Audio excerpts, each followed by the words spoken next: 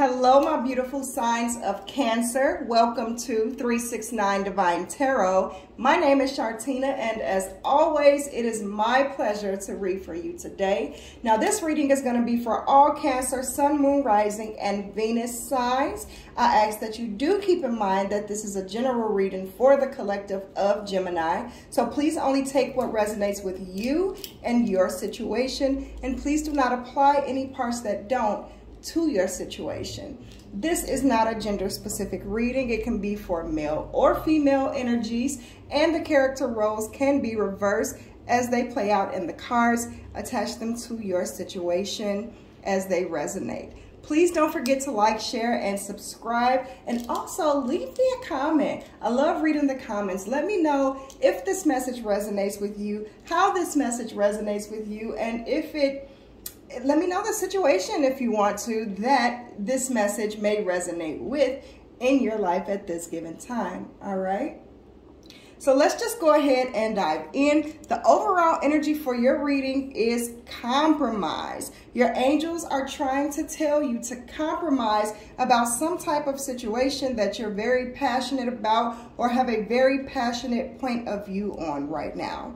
Your affirmation card says, let me be still today and listen to the truth in silence, all right? So your angels are telling you, or your spirit guides, your ancestors, they're telling you to take a second, think about what you have learned about what the other party has told you, and take a minute to ponder on it. Think about it. Think about it really, really hard, because there is some truth in there. Even if this is a situation with like a work situation, which I don't feel like it is, but it could be with a family member. I'm picking up that this is a father and a daughter. A father and a daughter where the daughter wants to do something that she loves, or she wants to go somewhere or something like that, but you don't really think that that would be a really good idea. Or maybe you have someone that you care about in your life trying to go in a certain direction, following their passion, something that they're very driven about, and you're not sure that that is what's best for them. But to be honest with you, our own souls have our own individual journeys, and in order for us to learn and grow, we do have to take the path that feels right for us at the time, because it could be our intuition that is pulling us and drawing us towards our life purpose. There may be some lessons, even if you know that this person may not succeed in something, or maybe it's not a good field, or maybe you know that that field won't be around for long.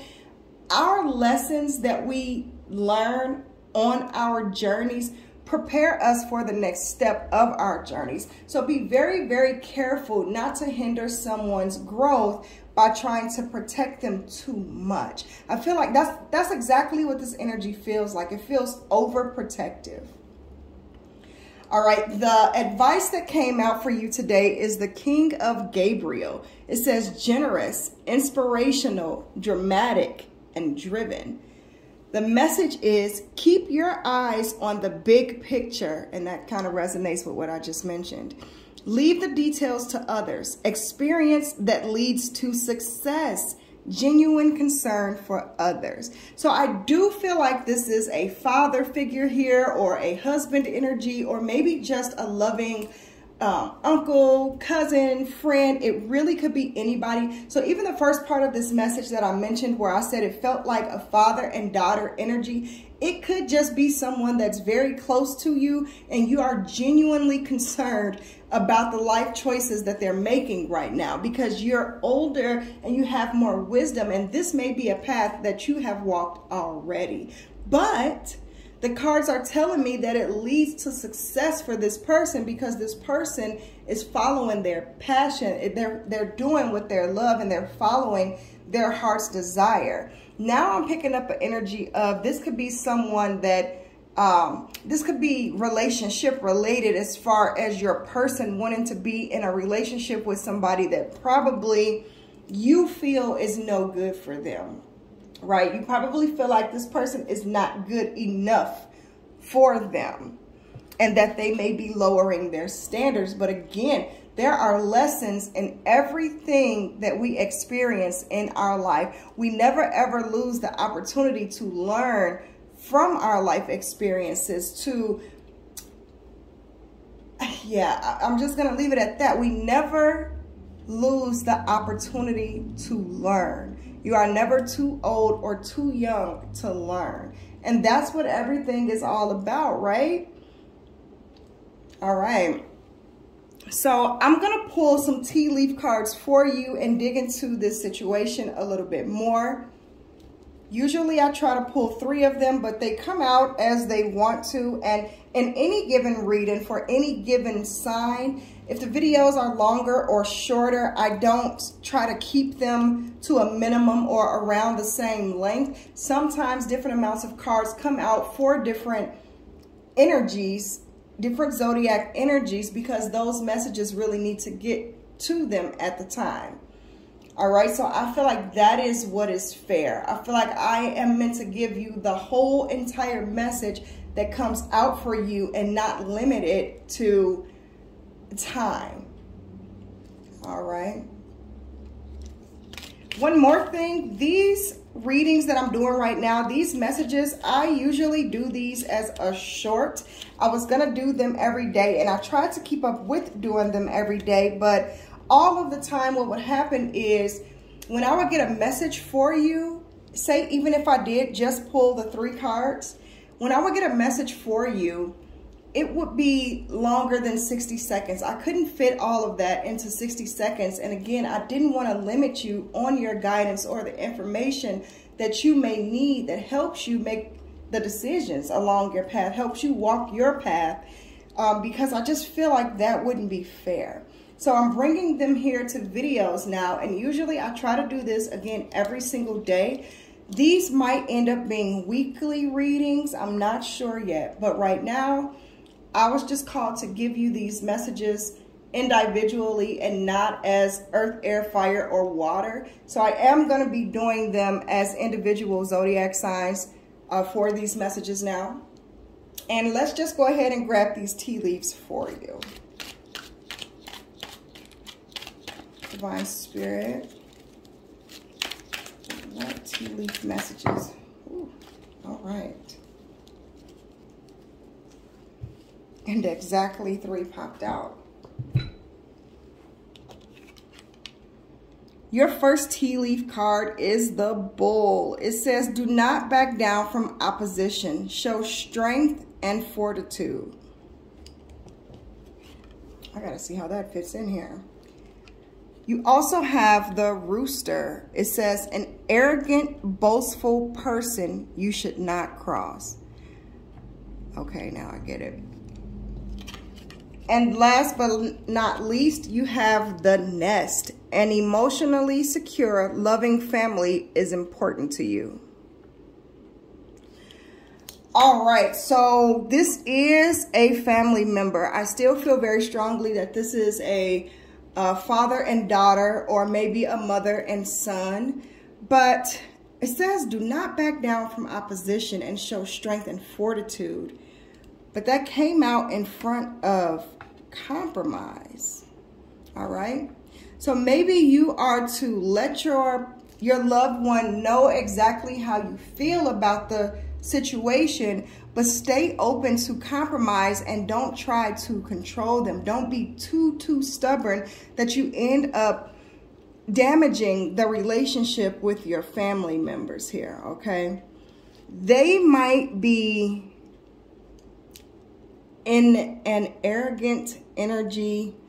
They might be unwilling to compromise. So I feel like your spirit guides are telling me to tell you to be the bigger person in the situation. You do have more wisdom, and sometimes we have to let people fall on their face if that's what's going to happen, so that they can learn from their mistakes. I know a lot of times we want to stop our children from making the same mistakes that we made, because it could be very, very frustrating when you know the path or you have the information that they need to be able to go around that and not experience the same level of, not experience that pain, that heartbreak, that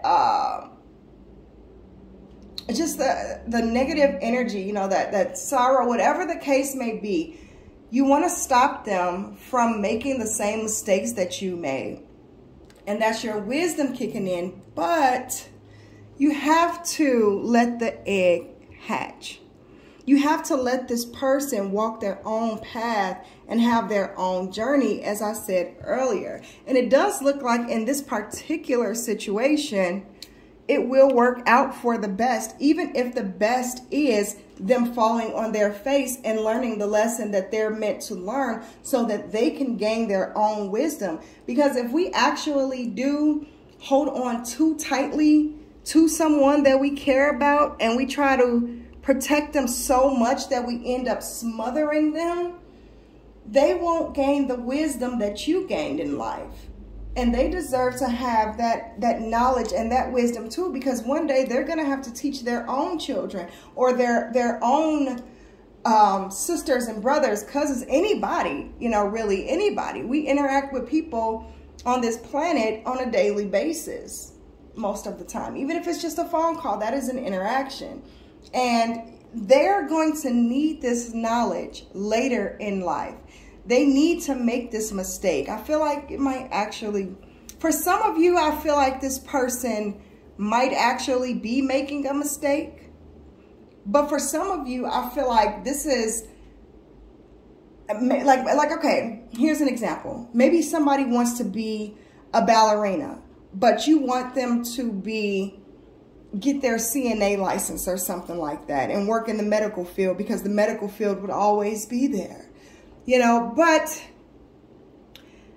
the person who is following their heart and going after their dreams for something that they want to do that is positive, like a sport or a hobby or something like that, something that brings their soul peace and joy and makes them feel fulfilled, I feel like that energy is going to succeed and it's going to be good for them and it's not a mistake and it will be profitable for them. I feel like some of you are worried that the path that the person you care about is not going to be financially stable for them, that it's not going to be profitable, that it's just something that they like to do and that they're taking the time, too much time out of their lives to put too much energy into something like a hobby and not, say, a trade or a career. All right. And for the other set of energy, I feel like someone is maybe dating someone that you don't approve of and you know that this person is full of crap and no good for them and you're trying to stop your baby from getting their heart broken.